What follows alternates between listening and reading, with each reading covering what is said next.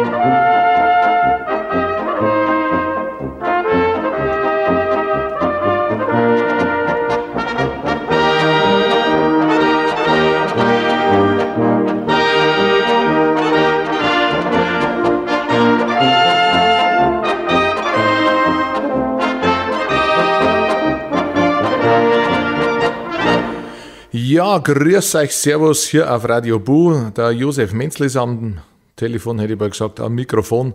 Und mich freut es, dass ich heute eine Sendung machen darf für euch. Und heute zeige ich euch einmal ein bisschen, was mich so antreibt und was mich so inspiriert hat zur Musik und zur Kapelle Josef Menzl auch. Und ja, das erste war gleich eins meiner großen Vorbilder, der Otto Ebner, mit einer Aufnahme von 1955 mit dem Stück Kleine Adele. Da war die Welt noch in Ordnung, da haben sie sich alle noch um ein Mikrofon umsitzen müssen und da hat es kein Pschieß und kein Zeichen gegeben und kein Autotune und Zeug, wie heute alles gearbeitet wird. Heute gibt es ja nur perfekte Sounds im Radio und das ist gerade das, was mir nicht gefällt. Mir gefällt auch gerade das Unperfekte, weil das ist das Echte und das ist das wahre Leben. Und heute wird uns nur Theater vorgegackelt. Ja, Perfektion ist der Tod, so kann die Sendung heute heißen. Und weiter geht's gleich mit einer weiteren Gruppe, die mich sehr inspiriert hat. Also da, wie denen habe ich überhaupt gesagt, ich möchte unbedingt eine Blasmusik machen. Das war die Kapelle Saulocker, die sich in die 70er Jahre gegründet haben, nämlich 1973, schätze ich mal, da war das erste Bürgerfest in Regensburg.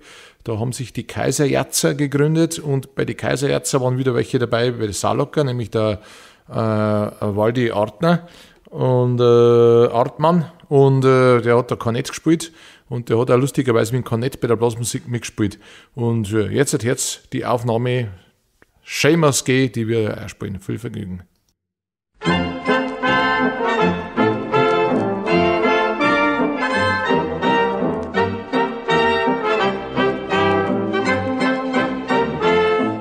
Es sing mir einmal das Ding, im Schubkorn ist kein Rauch drin. Sing mir einmal das Ding, im Schubkorn ist keins drin. Ja, schön muss gehen, oder ich geh heim. Schön muss gehen, oder ich geh heim.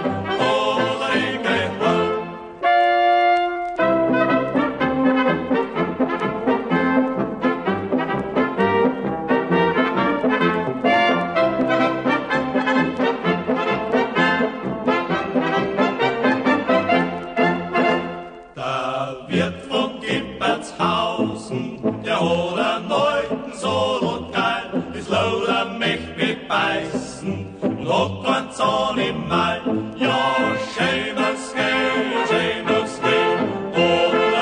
geh heim. Schön muss gehen, oder ich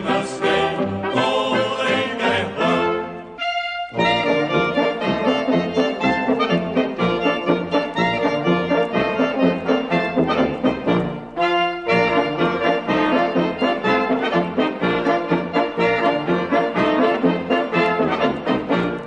Ich und du und noch ein Bau haben in Wirt sein Keller da. Wenn der Wirt fragt, wer hat's da? Ich und du und noch ein Bau. Schön muss gehen, oder ich geh heim. Schön muss gehen, oder ich geh heim.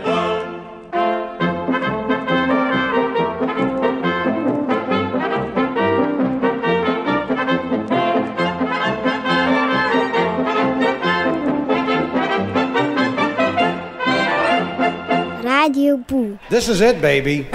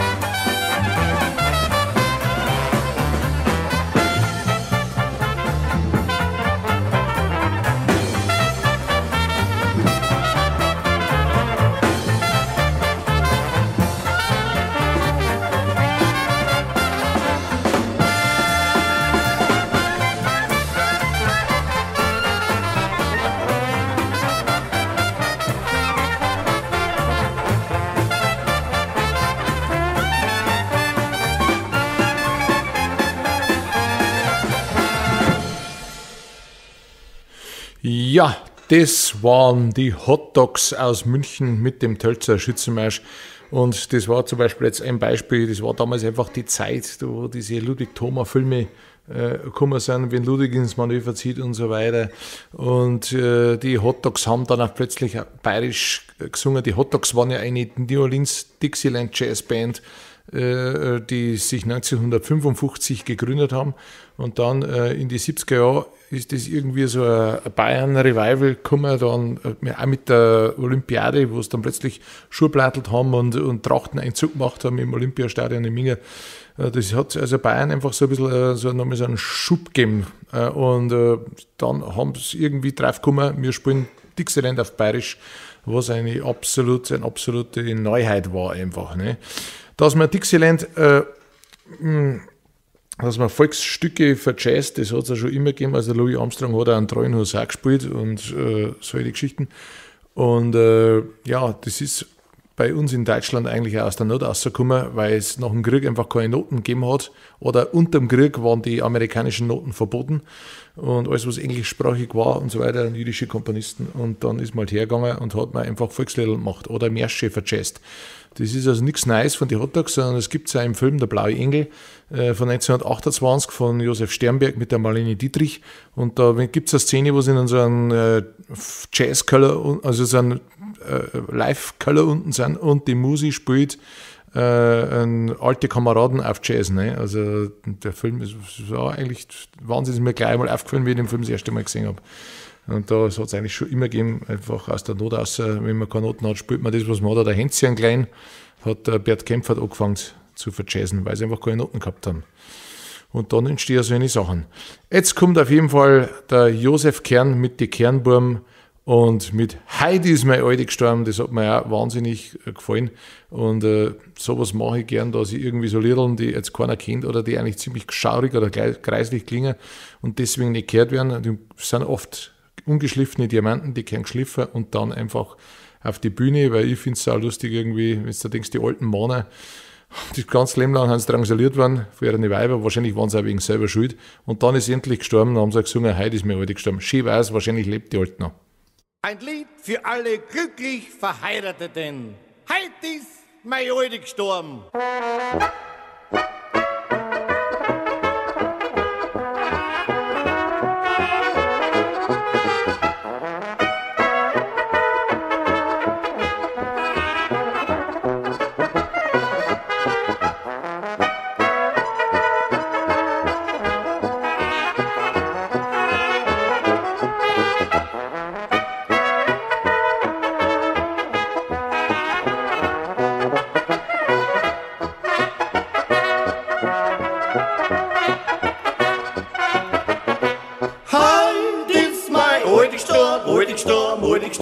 Jetzt bin ich ledig geworden, jetzt bin ich ledig geworden.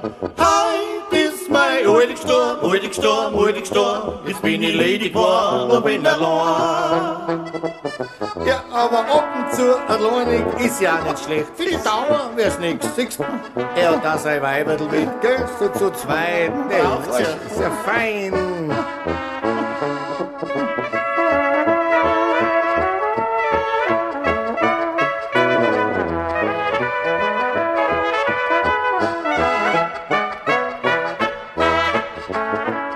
Nicht ist ja so mit die Weiberler, mit die Frauen. Was glaubst du? Zu mir hat einmal einer gesagt, Sepp, wo ein Wille ist, ist auch ein Gebüsch. So sauer.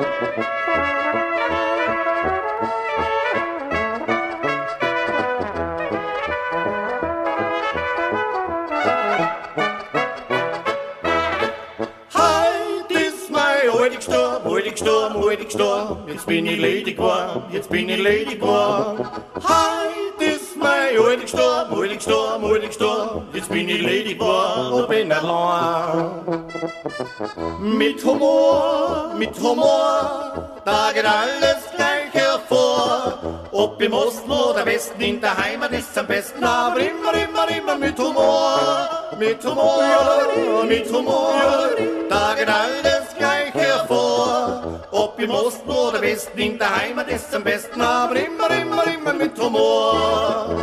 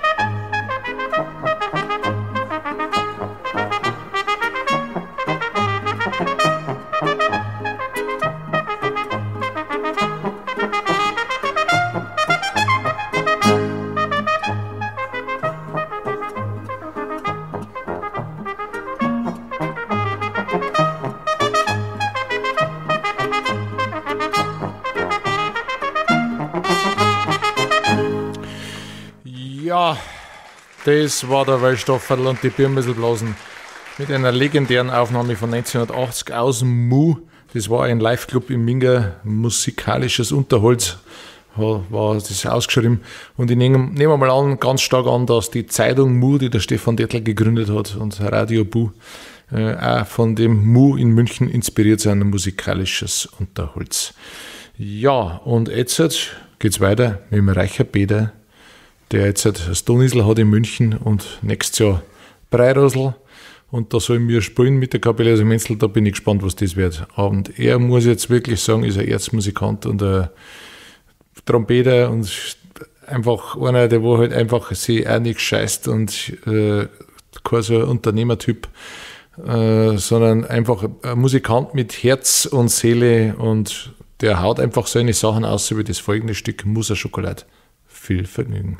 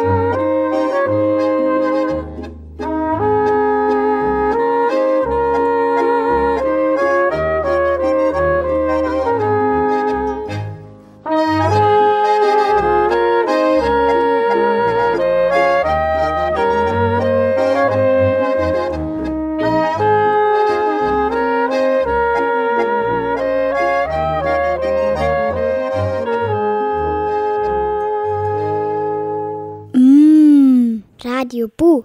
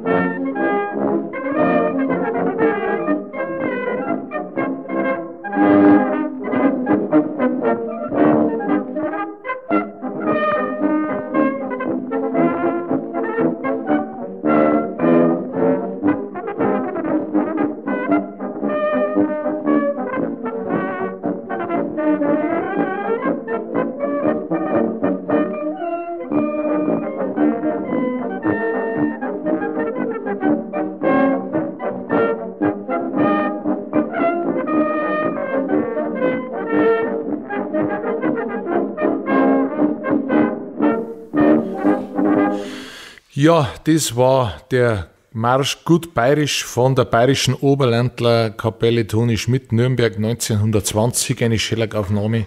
Und so ein Stück, das hat mir einfach gefallen. Und wenn es sowas nicht gibt auf Noten, muss man es einfach selber schreiben. Dann haben wir einfach auch das selber beigebracht, wie man das macht. Und weil wir wollten uns einfach ein bisschen vom Repertoire her unterscheiden von den bereits bestehenden Kapellen.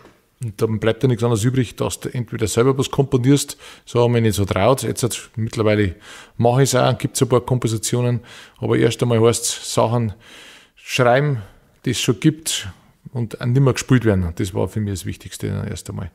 Und das hat unser Repertoire ausgemacht und ja. Jetzt kommen wir zu einer Gruppe, die mir einfach sehr gut gefällt und schön mit Klarinetten und Zwiefache und da ist die Simone Lautenschlager, super Musikantin und zwiefachen Expertin mit Stern sozusagen, mit dem Ansfeld Hannes, der hat mir so gefallen, dass wir ihn auch aufgenommen haben. Bei uns heißt der Wind spielt mit der Scheiß aus dir, weil der Titel hat mir einfach so gefallen. Also so. Aber eigentlich heißt der Ansfeld Hannes. Viel Vergnügen.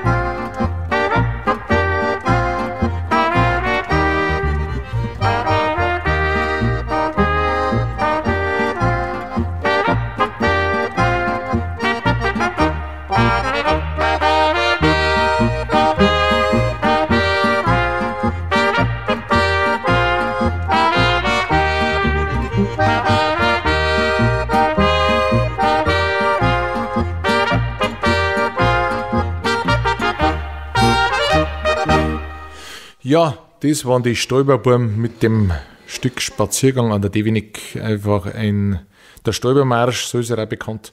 Und da schließt sich wieder der Kreis mit den Birmüsselblasen, mit den Wellbuben, weil die waren einfach befreundet, die Familien. Und ich habe ja den Heinz Stäuber jetzt selber kennenlernen dürfen in der Corona-Zeit, weil man sonst nicht sagen kann, jeder rumpelt sein Geschäft nachher.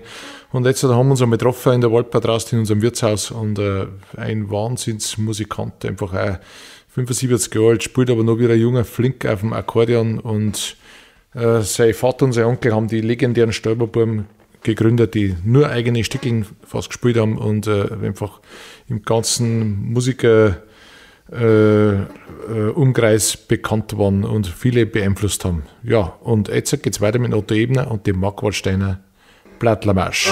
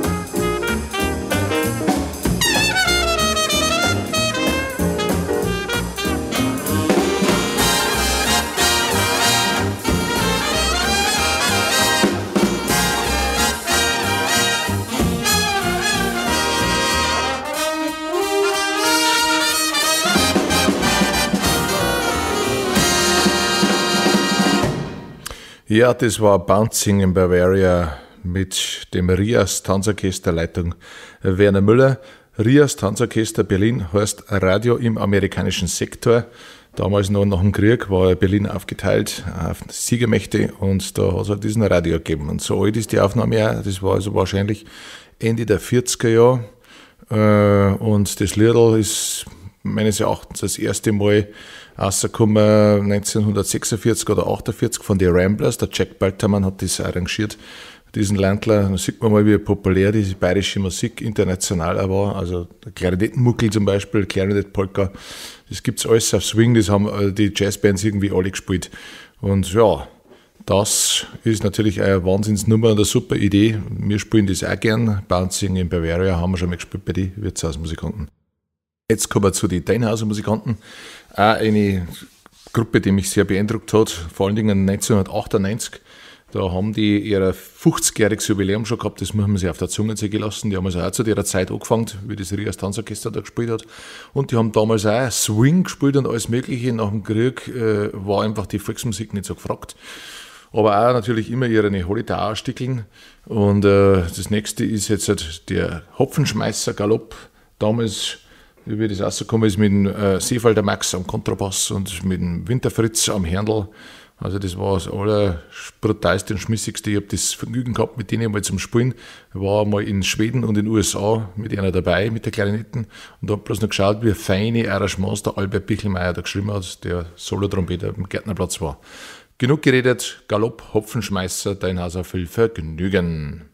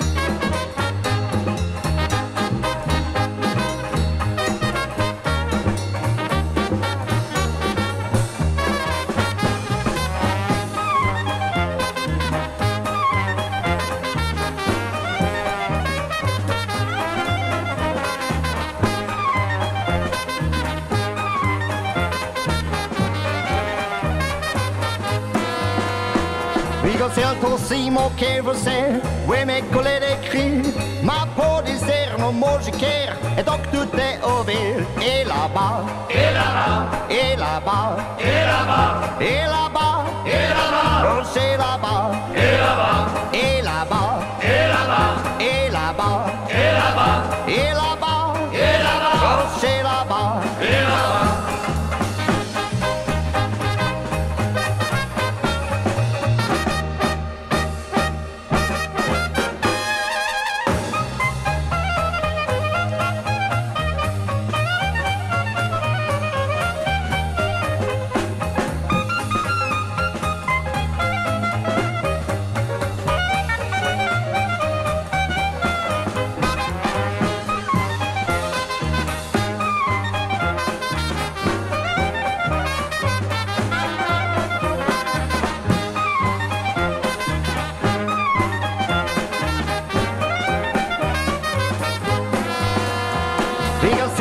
Simo che você, oui mes collègues écrits, ma peau désert, non mange care, et donc tout est au ville, et là-bas, Et là-bas, et là-bas, et là-bas, oh c'est là-bas, chérie, et là-bas, oh et là-bas, et là-bas, et là-bas, et là-bas, et là-bas, et là-bas, oh c'est là-bas, chérie, et là-bas, oh et là-bas, et là-bas.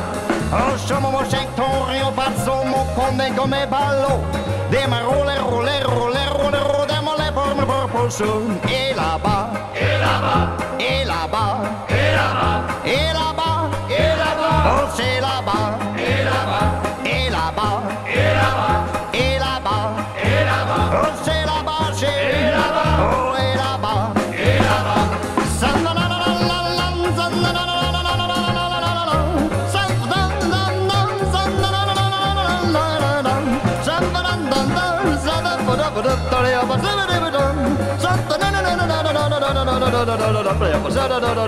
Et là-bas, et là-bas, et là-bas, et là-bas, et là-bas, oh c'est là-bas, et là-bas, et là-bas, et là-bas, et là-bas, et là-bas, oh c'est là-bas, chérie.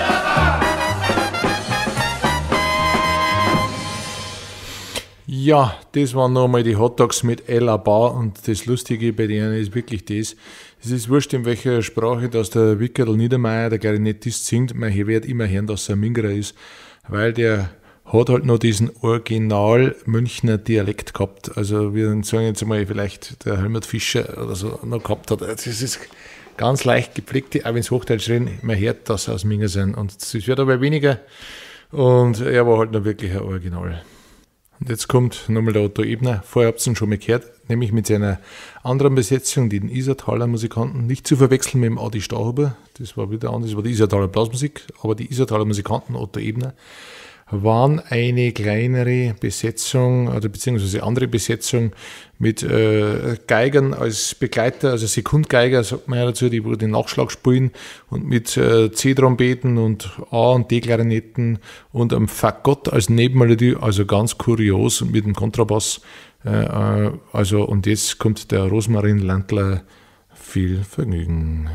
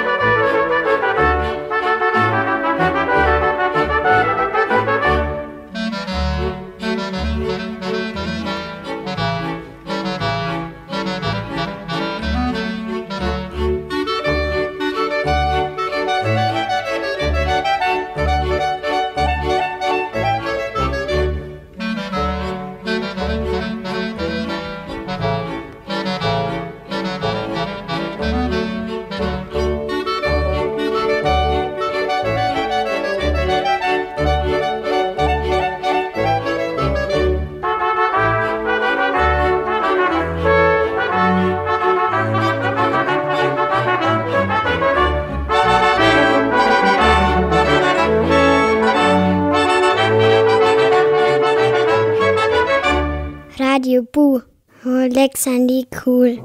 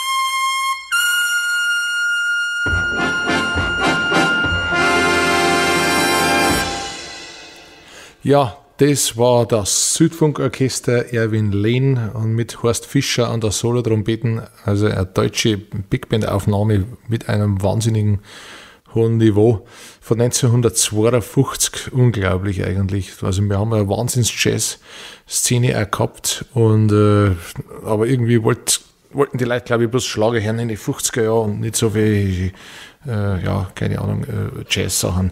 Und aber da sieht man mal die Qualität. Und wer hat mitgespielt? Der Franz Bummerl an der Trompeten, der Flügelhornist und Arrangeur und Komponist bei den Egerländer Musikanten, und an der Posaune kein geringerer als er selber, der Ernst Mosch. Ja, jetzt, das war natürlich schon wieder für das, dass ich gesagt habe, eine imperfekte Sendung, war das schon wieder zu viel Perfektion.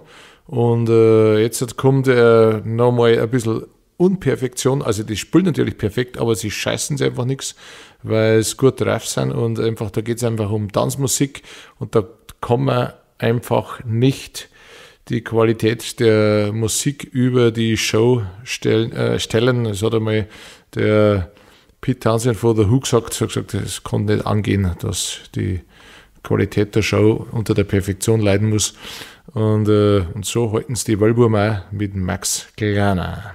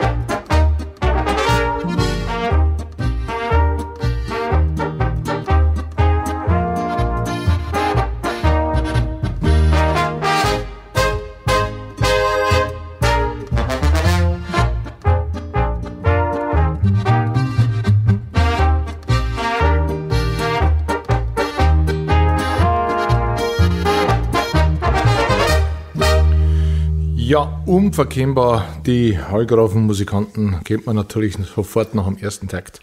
Und da kann man jetzt bei denen sagen, trifft das Zitat am besten zu von Gustav Mahler. Tradition ist die Weitergabe des Feuers und nicht die Anbetung der Asche. Die haben halt einfach schöne Sounds mit drin, also so das Sechstakkorde und Jazz-Sachen ein bisschen, kennt man gar nicht, also es klingt alles so leicht und so frisch, leicht von der Leber weg. Und es ist aber sehr schwer, was die eigentlich machen und sehr auscheckt alles. Und wir haben ja kennenlernen dürfen an Kastelus. Bei 11 Jahren Wilderer Musik in Jonsbach unten haben wir ja gespielt miteinander, Kapelle Menzl, Hallgrafen und Wilderer. Danach sind wir noch in der Bar versumpft und haben wir noch gespielt. Jeden Schlager, was du dir vorstellen kannst. Und der kennt alles und spielt alles mit. Also seine Leute braucht das Land und gibt es ja wieder, Gott sei Dank, wieder mehr. Ja, die Sendung ist schon wieder vorbei. Ich hoffe, dass es euch gefallen hat. Das war nur ein klitzekleiner Einblick in das, was ich so tue und her. Und vielleicht gibt es noch einmal eine neue Sendung, Spezialsendungen kann man machen, für aus alle Richtungen, was es gibt.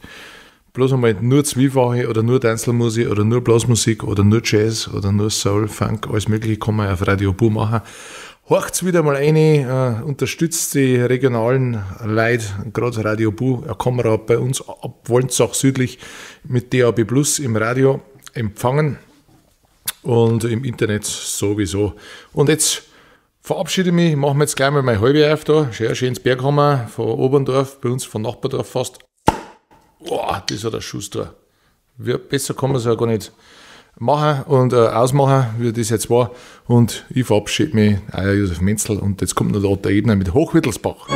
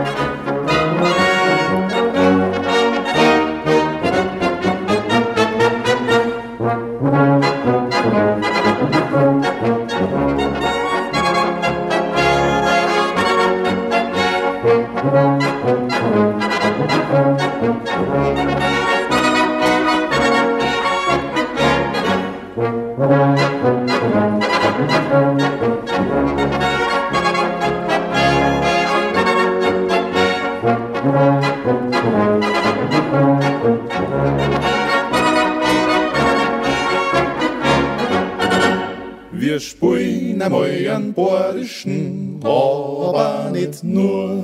Radio BUH.